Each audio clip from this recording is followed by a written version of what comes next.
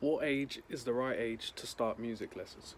So I think the key is one, getting them in and around music, getting your child in and around music as early as possible. So that can be as early as like what, 3, 4, 5, getting them into group classes.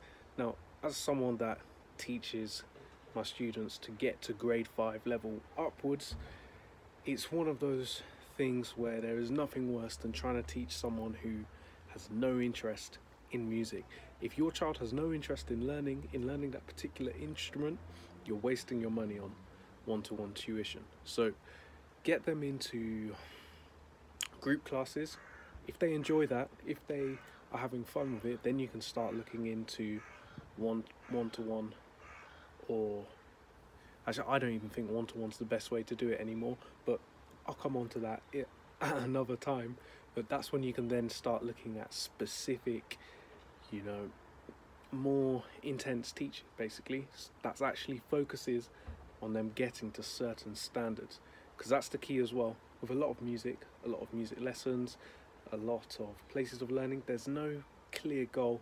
People don't really know what they're aiming for, where they can expect to go, and that can be demotivating for a lot of students and for a lot of parents as well, because the parents then have unrealistic expectations of how good they should be by a certain point.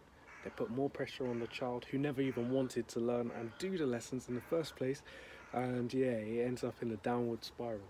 But the key is to get them in and around music in fun group classes, focusing more on having fun with music than actually learning themselves.